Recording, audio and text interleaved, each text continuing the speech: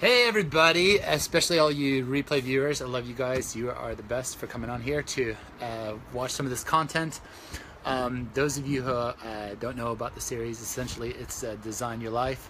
It's just taken from my last kind of 12 years of being an entrepreneur and meeting lots of incredible people, some incredibly successful people, some not so successful people, and just kind of learning from all this and reading a lot of books. We are actually going to be getting into a few lives here very soon where we're going to be talking about a lot of these books, some of the ones that inspire me the most. And so when you are coming on here live, please share where you're calling in from, and that would be amazing in the comments there. So what we're going to do today is I am going to talk a little bit about failure, and I'm going to talk a little bit about numbers and so on, because I got really inspired this morning. I usually check kind of the basketball scores.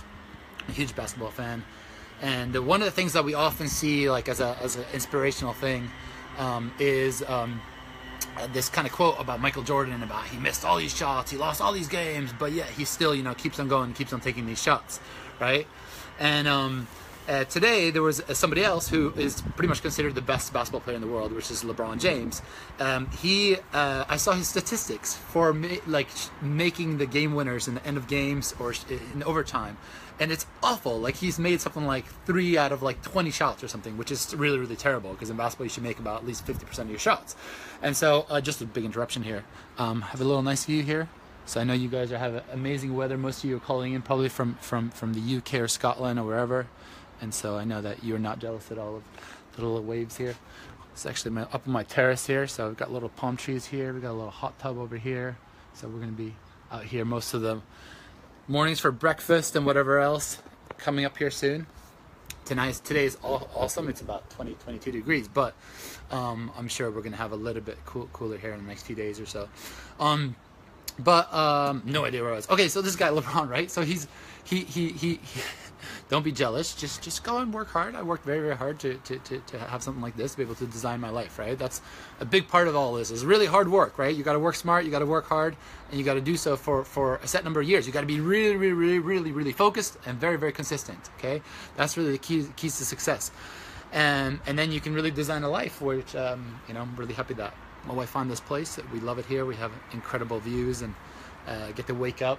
My bedroom is actually just right below here, so we can actually get this view here in the morning from our bedroom, from my office. I also just right down below here, and also in my kids' bedroom. The only thing is our living room doesn't. You can see the ocean, but it's not awesome views. So we need to work on that. So with LeBron being his best player, he still continues to take these shots. So today or last night actually in the U.S., he took this shot and made it, right? And they ended up going to overtime, and then they won in overtime. And that's just what I love. Is like when you have these people that are just total winners. I mean, this is the best player in the world, yet he's so bad at taking these pressure shots, but he continues to do that, right? And so one of the big keys to success in any business, in any kind of sales thing, whatever you're doing, is getting a lot of failures, getting a lot of rejection, a lot of no's. And one of the things that really put fire into my business was one of my business partners, and a few of us actually saw a video online, which was how can you get rejected 20 times a day, right? So this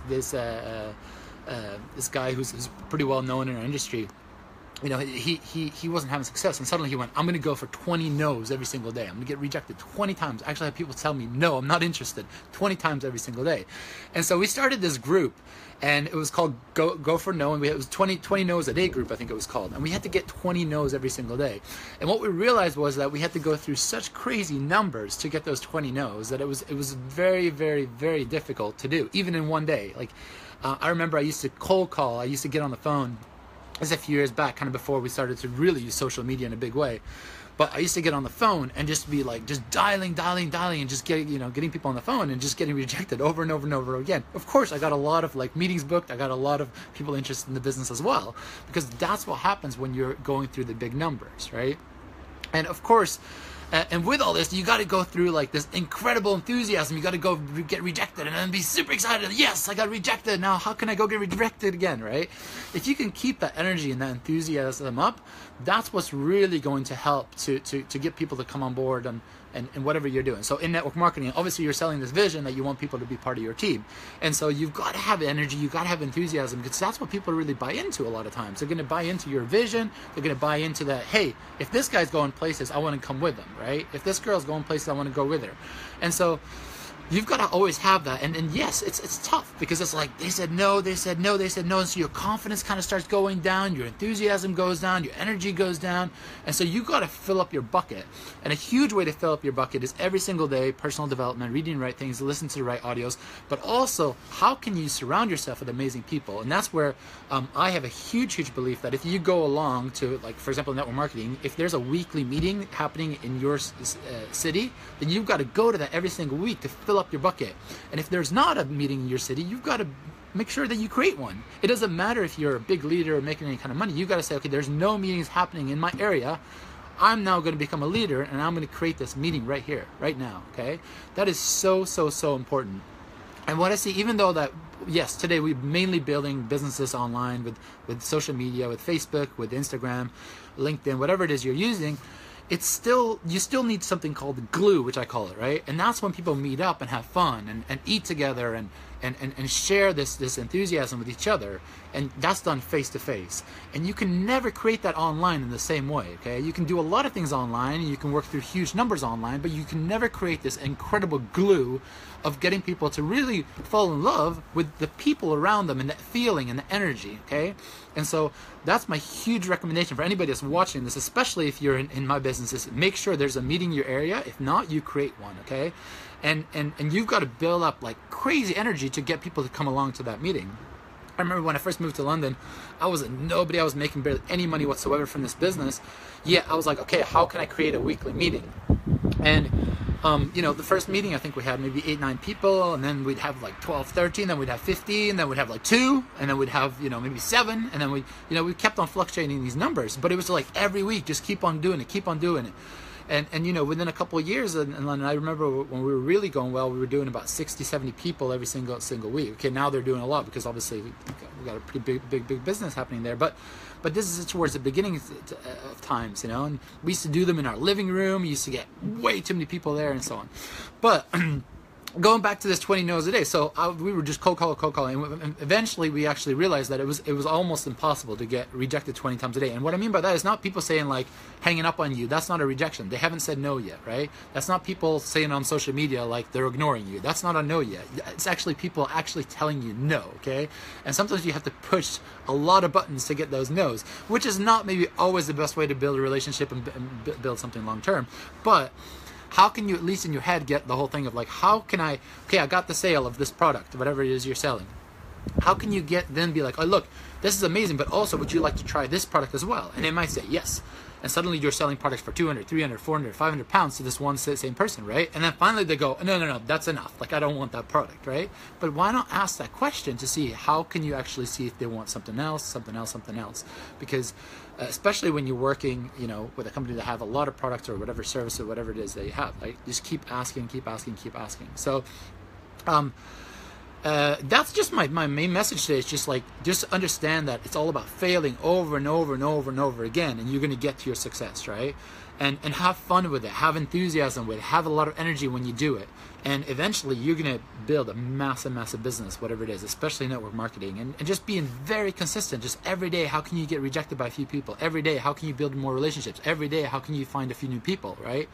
And also understanding this. So today I spoke to a lovely lady, and she's like, look, I've been thinking about this isn't for me, And for me, I didn't even hear that. Like, I can't believe I can recall this to you guys right now. But for me, I don't even hear that she's not interested. I'm like, wait, what are you not interested in? Like traveling, passive income, leverage income, having fun with other people, building up something amazing? Like, what is it that you don't like about that, right? And so at the end of it, she's still like, talking to you every time I get like all motivated, I want to do something. And I'm like, yeah, like, it's awesome. It's an awesome business, right? It's just totally amazing. Like, how could you ever say no to something like that? So never hear the word no either. Like, even if you do get rejected, yes, maybe count it down and say how many times you can get no, but then also be like, okay, well, that's just for me, them saying, look, it's not the right timing right now, or I haven't really fully understood what you're talking about, because that's the only reason why they reject this, right? And so just have a lot of fun with it. Keep on going, whatever you're doing. You know, you can definitely design your life. You can make 2017 way better than 2016. All I suggest for anybody that's in our business as well is we have Marbella coming up. I cannot stress how important it is to be at these events. I did not go to my first big event. My brother did. That's why my brother's made his first $1 million before I did. It's you know, it's just amazing what can happen when you go to an event like that. But not just by yourself. Bring people, bring guests with you. It's so much fun going to these events. Not just so much the event itself. Yeah, that's all great. Hearing all these great stories and getting all the tips and tricks of how you can improve your business. But it's the little things around the event, the parties that we have, you know, the lunches, the breakfast stuff. Like you'll meet somebody at breakfast that would just tell you something that would just clicks with you, and suddenly, boom, your business just goes to the next level because of just one or two things they told you at breakfast, like some little tip, right? And that's why it's so important to go to these events, because you never know who you're going to meet, right?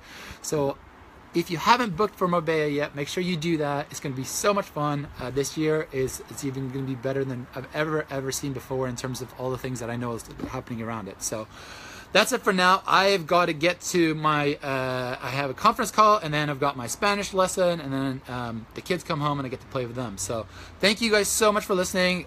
I love all you guys for doing that. And just one last look here at the ocean, because I know all of you guys want to live by the ocean, because it is so peaceful to every morning wake up and we get these crazy colors. Sometimes the ocean looks like this, sometimes the sky looks like some other thing.